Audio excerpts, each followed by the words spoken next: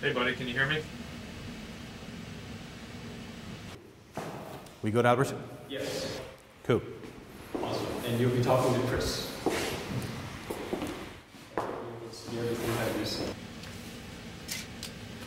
Hello, hi, this is Chris. Hi, Chris, can you hear us? I can hear you. So, Chris, could you just take us through the clinical scenario in this case? This is a model of a middle-aged female who initially presented to our gynecologic oncology colleagues. So as you can see here, this mass is the left ovary tumor complex. This tubular structure here is actually the gonadal vein, which is quite distended with tumor, going up into the left renal that you can see here.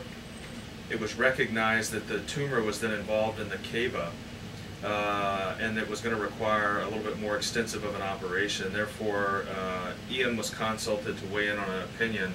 Could you pause there for 1 second, Chris? Yep, go ahead. Where are we going to put the lower caval clamp on? There's a pointer there, isn't there? There's a pair of forceps. Look to your left.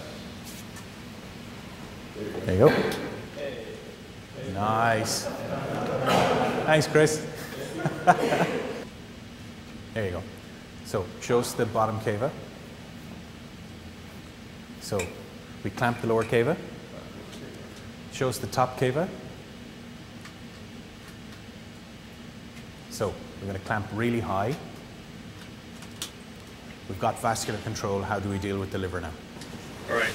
Once you have vascular control, you need access to the retrohepatic cava.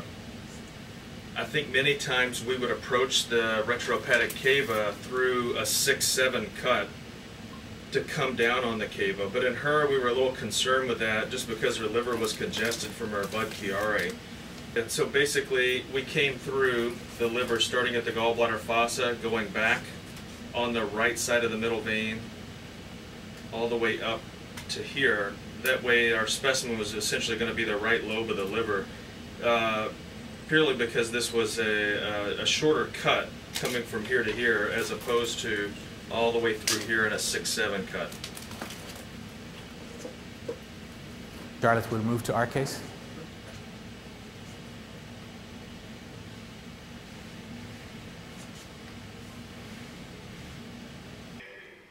Yeah, so fairly deep-seated kind of posterior lesion. It's in 4, a little bit into 8. So what kind of resection, where would you cut the liver and what are you going to lose, do you think? So was this patient jaundiced or was there any evidence of bile duct involvement? No. Okay. So I think our options are, you could either do a mesohepatectomy, but it's getting pretty deep and looks like it may be down, you know, close to the caudate there, which I guess you could still take. Or you could do an extended left hepatectomy and preserve your 6-7 and right vein. Awesome. We could go on, but Chris, I know you've got to get to the OR, so from everyone in Dublin, thanks a million for your help. Thank you guys, this was truly a pleasure. Okay. Not too bad.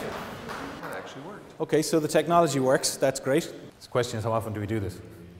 Do it. Oh, how often do you want to do it? Just do it once a month. Why not?